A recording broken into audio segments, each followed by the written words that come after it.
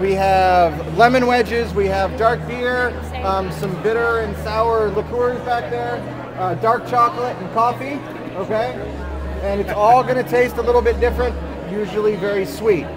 The important thing to remember, you're only fooling your tongue. To your stomach, vinegar is still vinegar, okay? So go easy, or else you might wake up tomorrow with what's called a miracle berry hangover. With all that acidic foods, you could get mouth ulcers. Your stomach could be a little upset, okay? So go easy on it. You've been warned, all right?